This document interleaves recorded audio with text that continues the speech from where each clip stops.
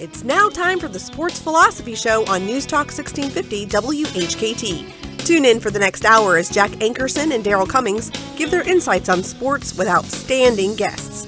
Follow the show on Facebook under the Sports Philosophy Show or go to thesportsphilosophy.com for more info. Listen to the show on your phone by downloading the TuneIn app and typing in WHKT. Now here is Jack Ankerson and Daryl Cummings. Once again, sparing no expense for guests on this show. The athletic director at Norfolk State University, Marty Miller, is with us. Good afternoon, Mr. Miller. Good afternoon. Hello, Marty. Hi, how you doing today? Oh, we're having a good day here at the station, Marty, and I hope everything's well there in Spartan Land. Well, everything is going well as we prepare for the Thanksgiving weekend. Okay, Marty, now let me ask you this question. I was trying to outline the number of halls of fame that you were a member of, and I kind of lost track after a half a dozen. Well, I think, Jack, it's somewhere between 5 and 6, somewhere in there. I don't think about it every day. I understand that you don't. But now you're in there, Marty, as a Hall of Famer for all of your accomplishments coaching and administering at the Norfolk State, basically. Isn't that not correct?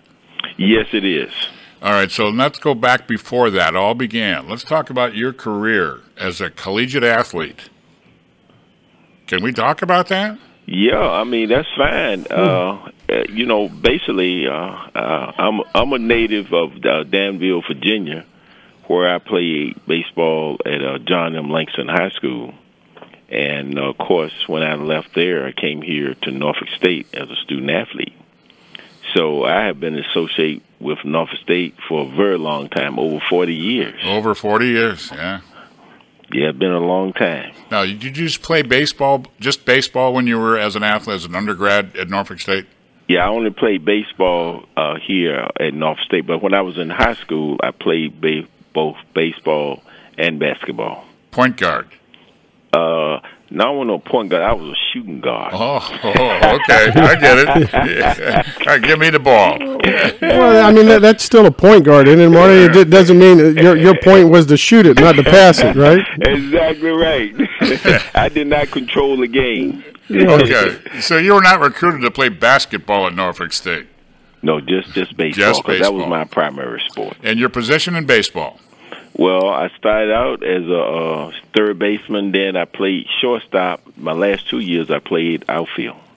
Okay. An outfielder. Yeah, Coach Eccles indicated that he wanted to try to utilize my speed more so in the outfield. Ah, and had a great arm, I'm sure.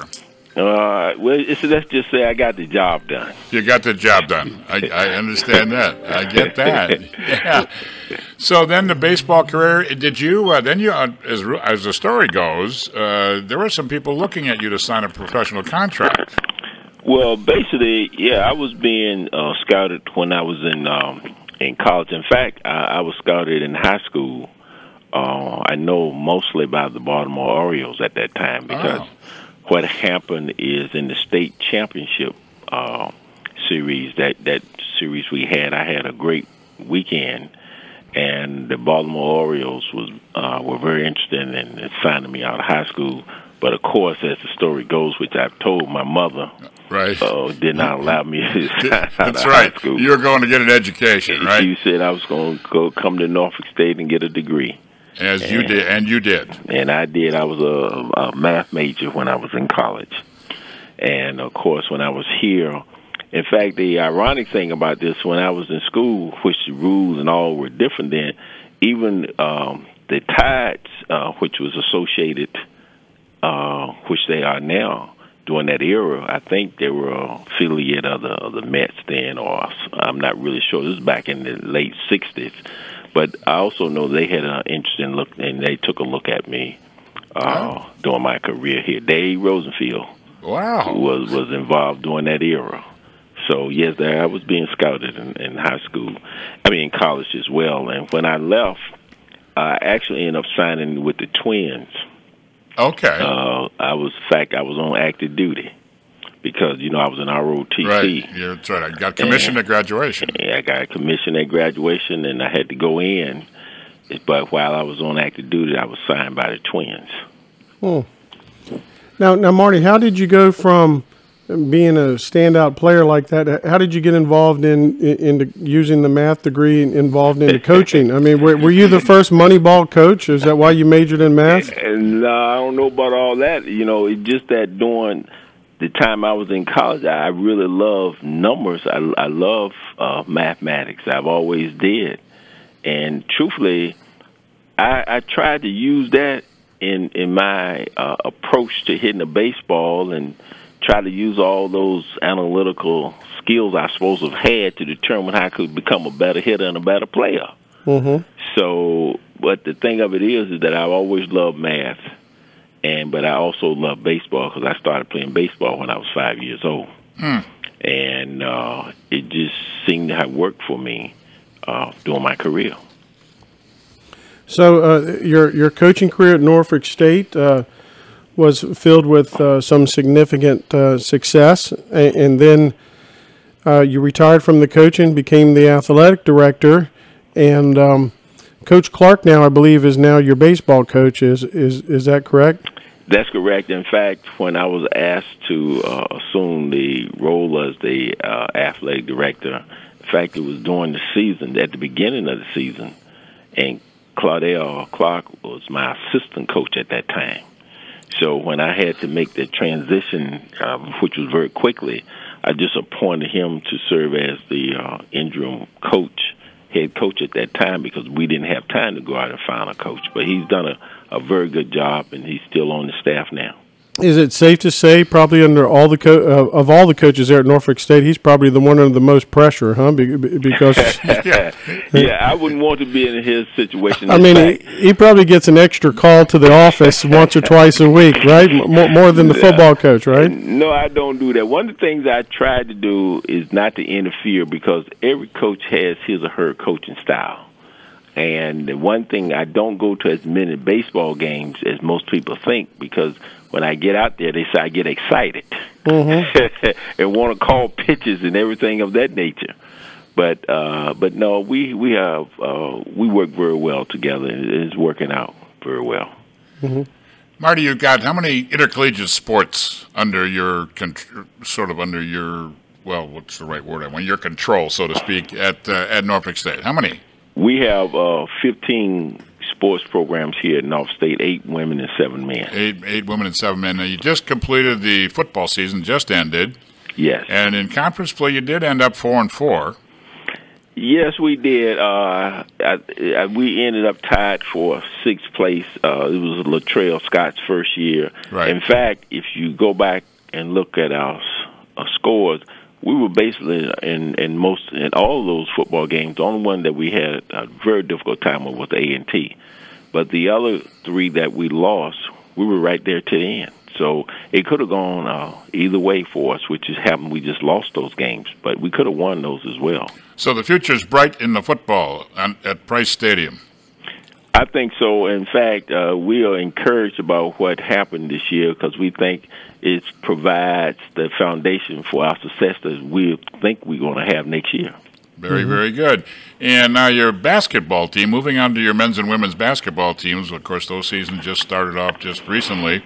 Your men's team took some hits, right? I mean, by way of losses of players. Yeah. Oh, yes, yeah. Well, the biggest loss we had, of course, was we call our big man, our center, who transferred basically about a week before.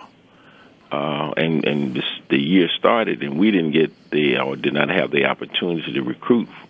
Yeah. And is really hurting us right now on the inside. But I think this team is going to rebound and do well, mainly because Coach Jones has changed his style. In fact, he's looked at the Warriors, because he's trying to emulate some of the things that they're doing on the court. Well, the one thing he doesn't have, though. No, we don't have it, but we try to develop it very quickly before the conference schedule starts. Oh, I see. Okay. Now, Marty, that brings to mind you lost the big guy right before school. What do you suppose enters the minds of some of these young men, young ladies, when they decide to transfer like that at that stage of their careers? Well, when he approached it, it was like we didn't believe it. Very perplexing at that point because we couldn't understand why a rising senior would want to transfer, and especially with the fact that we were expected to do so well with him in our lineup. Right. But I think sometimes some of these student athletes get the idea that they can go on to another program and have greater success. And then you have some student athletes who think that they are actually preparing themselves for the next level. And I think they get confused sometimes. Yeah, that get confused. That's what it is. Speaking of the next level there, Marty, when your basketball program goes out there and they beat Mizzou in the NCAA tournament, with you being the athletic director, a former player, former coach there, does that put a little extra pep in your step when you're walking around campus when you get those nice wins against Mizzou on a national audience? Well, I can tell you as far as my career, especially being an athletic administrator, I would have to say that was one of the greatest highlights of my career because we were such underdogs in that tournament, and we really had a very, very good team that performed well that game. But it did add a lot of it gave us a lot of confidence. You could see the esprit de corps really pick up on campus, and it really brought a lot of life to this campus. Yeah, that's great. I mean, I think the whole community here was excited when that was going on. I think people who didn't even go to Norfolk State were buying jerseys saying they graduated from there to add greater value to their life and so forth. Now, well, let me say something. In fact, after we won that game, we were out in Omaha. All of the Norfolk State university's apparel sold out. Wow. It was an amazing sight to see individuals just buying out T-shirts and sweatshirts, and in fact, they were asking for more. And in fact, some people even bought some of our T-shirts and other apparel out of our bookstore after that. Wow. It was amazing. Now, on another note, Marty, I don't want us to run out of time before we touch on this. I happened to be at a meeting yesterday that you were at, and we had some very nice local businesses, about 12 individuals in this room at Beskin and Associates, and you have some new tennis courts there, and it sounded like from yesterday's meeting we were raising about $30,000 for some scoreboard opportunities for the tennis program, along with doing some future tennis events there that would be very stimulating for the community and also for the Norfolk State brand. That was a pretty exciting meeting yesterday, I believe. I'd like to get your thoughts on that. Well, with you being there, it created more excitement. Marty! Jack gets jealous. You can't. Jack is sensitive about this kind of stuff. I'm sorry to say that, but let me say that on behalf of Norfolk State, I was very excited to be a part of that meeting because to bring the individuals who attended that meeting, especially from the tennis community, it was exciting to the fact that we see that this is going to be a great endeavor for us to have so many partners in the community to get involved with us with our tennis program. We are excited here because we have new tennis courts. We're trying to actually do some enhancement to what we have, the scoreboard and some of the other areas. But just to see those individuals as excited as we are about improving our tennis courts, it was a very good feeling, and we think some great things are going to come out of that meeting. Well, Marty, your presence, that was one of the first times I think I've been in a meeting with you.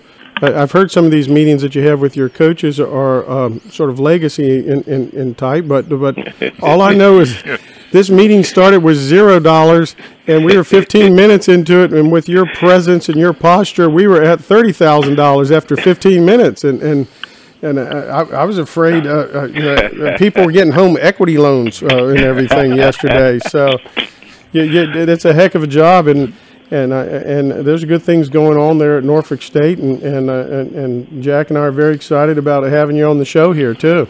Well, I really appreciate this opportunity to tell part of our story because there are a number of great things taking place here at the university. And I think the good news will continue in the near future. And I'm just thankful to have you all to be a part of this and to believe in us. And Marty, one other highlight, many highlights coming your way, of course, but there is a highlight later on this month, or later on in December, when your basketball team will be over at the Constant Center taking on Old Dominion this year. That's true. After 15 years, I think the community is ready for that game, Jack. And I think it's going to have great attendance. In fact, I expect a sellout. I would certainly think so. Marty, when I first came here with the Squires back in those days, I remember going to Scope, and when Norfolk State and Old Dominion played, it was one of the greatest environments and atmospheres that I've ever been exposed to. Well, it was a lot of fun. In fact, a lot of people remember those games, and I'm really excited to see that we were able to get back on the schedule and actually duplicate what we did because, I mean, it was so much fun. Yes, yeah. That's exactly right. Fun for everybody. It was really good. Mm-hmm. So, Mr. Miller, we appreciate your time. We hope to enjoy Thanksgiving with you and your family, and we wish you nothing but the best. Thank you, and I wish the best and a safe and a happy Thanksgiving for you all and your families. In fact, I wish that for people all over the world. Very good. Thank you, Marty. All right, take care. Talk to you soon.